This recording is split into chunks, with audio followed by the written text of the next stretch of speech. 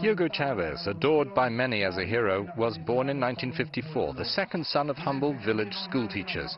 After studying at the military academy in Caracas, he went to Simon Bolivar University. Then his career began as a soldier. But in 1992, at the head of the Bolivarian Revolutionary Movement he had created, he tried to overthrow President Carlos Perez. This failure cost him 2 years in prison. On his way to jail, he said he was simply bowing out until later. To popular acclaim after his release in 1998 at the head of his new Socialist political party, the Fifth Republic movement, he ran for president and won comfortably. With overwhelming approval in a referendum in 1999, he had the 1961 Constitution rewritten. He was heartily re-elected in 2000, but as the economy suffered when oil prices plummeted the following year, Chavez now experienced a blip of unpopularity. Opponents would continue to accuse him of running Venezuela as a dictatorship, further pointing to his controversial international friends such as Ahmadinejad, Gaddafi and Castro. Western rights groups both praised Chavez for his social programs and accused him of abuses such as political discrimination and limiting freedom of expression. When he won the presidency again last year, saying little about his cancer, nearly half the country had voted for the rival candidate. Then Chavez announced he needed more health treatment in Cuba. He left right-hand man Nicolás Maduro as his surrogate, asking his government, his party and the army to back him in case he didn't come back at the head of the Bolivarian Republic of Venezuela to perpetuate his anti-capitalist ideology. Just what impact will the passing of Hugo Chavez have on US-Venezuelan relations?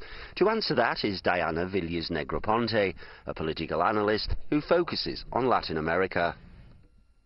Hugo Chavez was not a friend of the United States. He enjoyed playing us.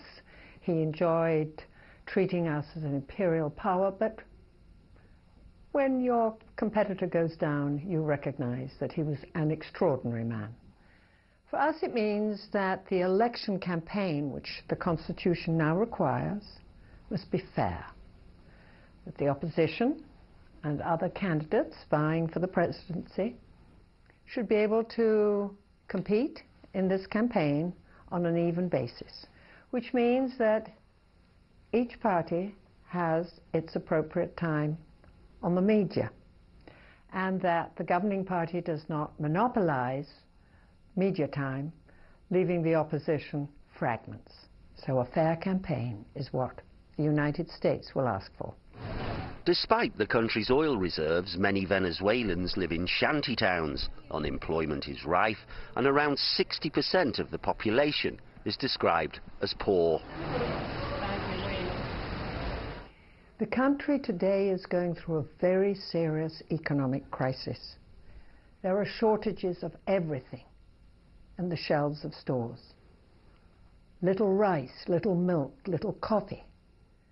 Medicines are in shortage.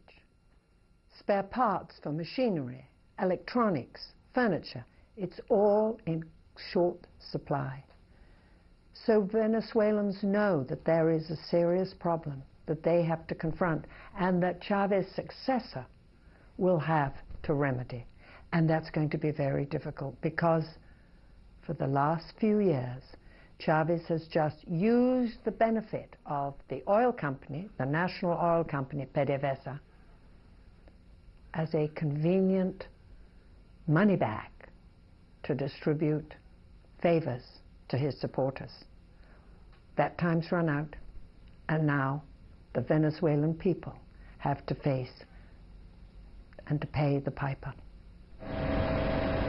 Chavistas claim that his nationalization of the oil sector has helped the poor to benefit from the trickle-down from export revenues.